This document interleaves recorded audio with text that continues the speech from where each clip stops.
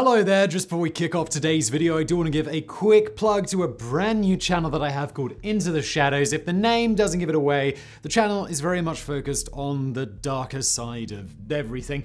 Early episodes have covered things like how we fight the world's deadliest disease, how the Congo suffered the worst of colonialism, and how the Nazis escaped Europe to South America on the rat lines. So if you like to explore the darker side of history and science, please check out Into the Shadows.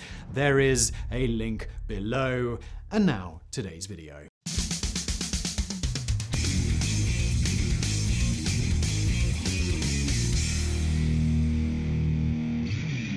In 1804, a British engineer by the name of Richard Trevithick unveiled a new form of transportation that would go on to completely revolutionize how both goods and people traveled. However, in the early stages at least, this was a slow, gradual process. When the first full-scale working steam locomotive was introduced, it failed to immediately take off, mainly because of its massive weight. But a spark had been lit. 10 years later, George Stephenson built the first of a series of locomotives that would eventually evolve into one of the defining symbols of the Industrial Revolution in Britain. From 1830, with the opening of the world's first recognised passenger railway between Liverpool and Manchester, until around the 1870s, Victorian Britain saw one of the most staggering transportation expansions ever seen, as more than 13,500 miles, that's 21,700 kilometres of railway lines were built all around the country. And considering Britain is relatively small, with the distance from John O'Groats to Land's End, from the top of Britain to the very bottom only being 1,407 kilometres or 874 miles,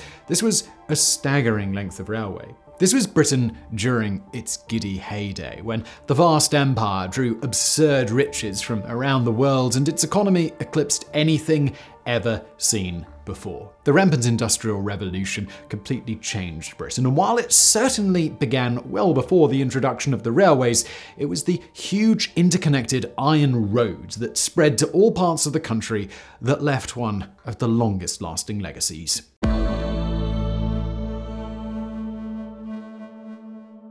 While the invention of steam locomotives completely changed the landscape of travel, there were still plenty of railways before this. They just functioned under a drastically reduced speed, often with the help of horses. The idea of laying tracks on the ground and then pulling a cart of some kind over it dates back to the early 16th century, and not in Britain, but rather in Austria. The Reichstag is a wooden funicular railway at the Hohensalzburg fortress in Austria, and is generally considered to be the oldest railway in the world. In Britain, the first wagonway, drawn by horses with wooden rails, was constructed near a mine in Caldbeck in Cumbria in the 1560s, and it quickly caught on. Now, this sounds fairly basic, especially compared to what we have today, but this was absolutely groundbreaking, and it significantly sped up work in many industrial areas where large loads were frequently hauled. In the 1760s, wooden rails began to be replaced with iron, which improved their durability and load-bearing ability, while members of the public began riding on this new transportation system for the first time. The Lakelock Railroad, an early narrow-gauge railway built near Wakefield in West Yorkshire in 1796, was principally used to haul coal, but did see the odd paying customers, making it one of the first railways to ever carry people.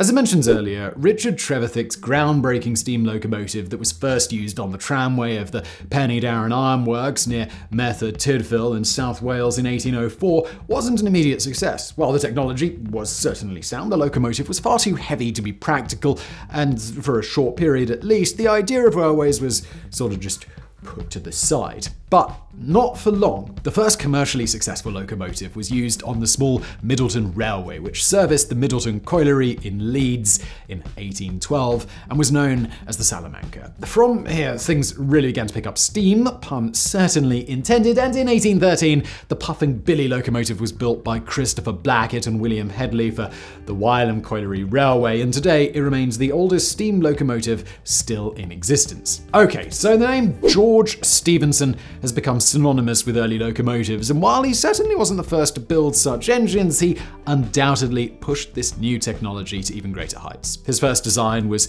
Blucher, a flanged wheel adhesion locomotive that could pull a train of 30 tons at a speed of 6.4 kilometers an hour or 4 miles per hour up a gradient of 1 in 450, which was completed in 1814 and used at the Killingworth Colliery. Next came his locomotion design, which was used on the Stockton and Darlington Railway, which was the first ever line began to use a steam engine in 1826. And finally, the machine that really began to convince the masses: the rocket. In October 1829, a competition known as the Rainhill Trials was held to settle the argument over how effective steam locomotives were and to prove whether or not they could be used for the new Liverpool and Manchester Railway. 5 separate locomotives took part, one of which was Stephenson's rocket over a stretch of rail track that measured 1.6 kilometers or 1 mile. Alas, this was far from a complete glowing endorsement of the new technology, as 4 of the 5 engines failed to finish. In fact, one was even disqualified from the start because it was less a locomotive and more a horse on a treadmill powering the wheels. The one locomotive that did make it all the way, maintaining a steady speed of 22 kilometers an hour or 13.8 miles an hour,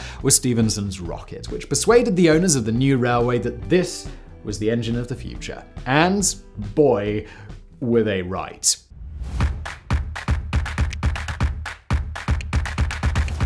Now, it's fair to say that the Liverpool and Manchester Railway, the first anywhere in the world to connect 2 major cities, got off to a bit of a bumpy start, with a fatal accident occurring on the line on its very first day. A bad omen. William Huskisson, a member of Parliament for Liverpool, died after attempting to climb back aboard a carriage, but slipped and fell back into the path of the passing rocket locomotive, which ran over his legs. For a technology that many still had enormous reservations over, this certainly was not an auspicious start. But this was still an extraordinary step forward. The railway that linked the 2 giants of northern England stretched for a total of 50 kilometers, that's 31 miles, and came with a catalogue of firsts. This was the first railway to exclusively use steam locomotives, the first to have a signalling system, the first to even have a complete timetable, the first to carry post, and the first to be double-tracked along the entire route. The 2-kilometer, 1.2-mile Wapping tunnel beneath Liverpool was also the first to be bored under a city, while the entire railway line included a total of 64 bridges and viaducts. The Liverpool and Manchester Railway, which had cost £637,000, around £58 million today, was an enormous success, cutting travel time between the 2 cities to just 2 hours, with trains traveling around 26 kilometers an hour or 60 miles per hour. So this would be the blueprint that numerous other lines would follow in the coming years as thirst for railways began to grip the nation. In 1831, just a year after opening of the Liverpool and Manchester line, a short extension was added, which linked Warrington with Newton just outside Liverpool and to mining operations near Haydock. Just to give you an idea of how fast things were moving, just 2 years later, the 132-kilometer, 82-mile Grand Junction Railway opened, which linked Birmingham, Wolverhampton, Stafford, and Crewe, but also effectively succeeded the Warrington and Newton extension as it used the same route. The 32.2-kilometer, 20-mile Leeds and Selby Railway was completed and opened in 1834 and included 43 bridges and around 16 level crossings, though the most significant engineering challenge was the construction of the 640-meter, 700-yard Marsh Line tunnel through Richmond Hill in Leeds. At the time, this was the world's longest railway tunnel, with most passenger accounts from the period describing the experience as a smoke-filled hell in complete darkness. So this may have been a revolutionary way to travel, but there were still numerous kinks that needed to be ironed out. No one likes traveling through hell. In 1838, the first line to run in London opened and connected the capital with Birmingham over a 180-kilometer, 112-mile stretch. The construction process involved some 20,000 men and took 5 years to complete, with an estimated 710 million cubic square meters of earth moved in the process, reportedly enough to build a wall of 0.6 meters high by 0.6 meters across, that's 1 foot by 1 foot, around the equator 3 times.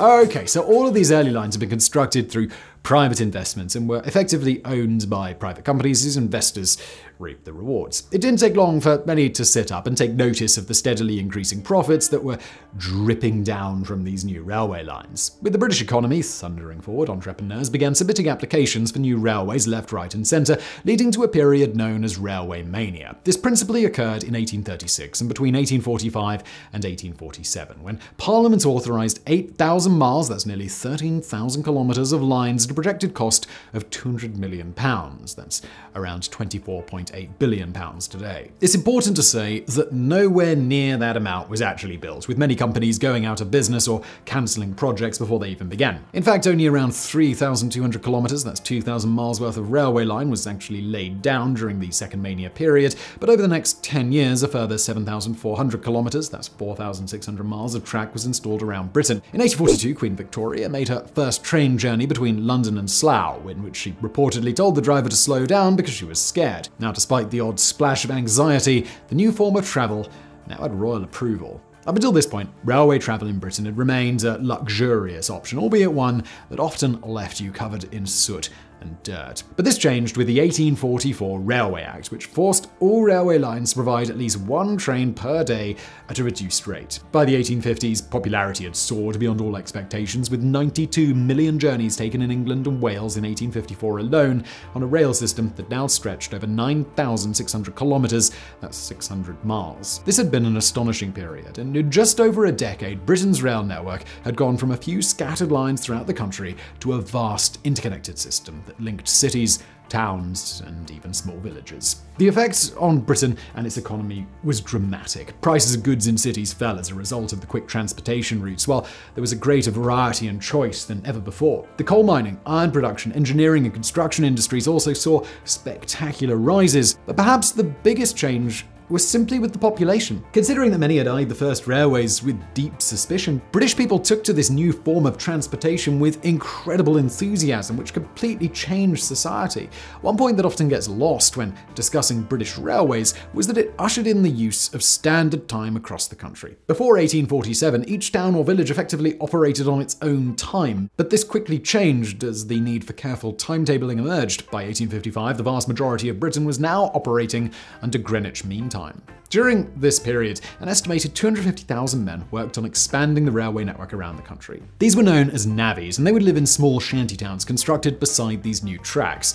This was back-breaking work, but was significantly better paid than jobs in factories. However, deaths, often occurring during the excavation of tunnels, were frequent, with the widow of a deceased navvy receiving around £5 in compensation, which is roughly £700 today. But things can only go so far, and like other speculation bubbles, railway mania eventually ended as investors began to realize that not every railway line could be profitable. The crash had been preceded by countless people, often middle-class families with a little money but not a huge amount, losing their entire savings through investments in failed lines.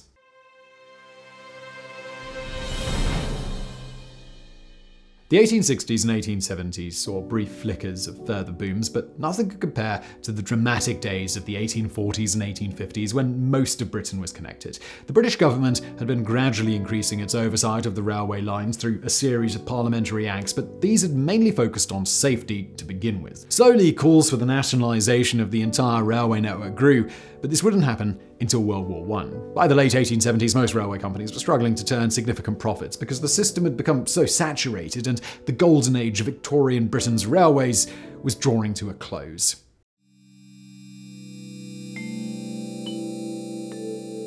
Despite the dramatic slowdown, the foundations had been set for a system that had completely changed Britain. As the end of the century drew to a close, the country was crisscrossed by an incredibly intricate system that reached deep into the most rural of areas. The Industrial Revolution may have kick-started this period of great change, but it was the railway network that swept it along. By the end of the 1870s, an astonishing 21,700 kilometers, that's 13,500 miles, had been laid throughout Britain in just over 40 years, which is more than the distance between London and Auckland in New Zealand, at a cost of £3 billion, somewhere in the region of £400 billion today. But the physical lines were only part of the story, and this period saw enormous leaps forward in terms of engineering, with tunnels, viaducts, and bridges added along the way where needed. It was a time when everything seemed possible, and the only limits were in the imagination.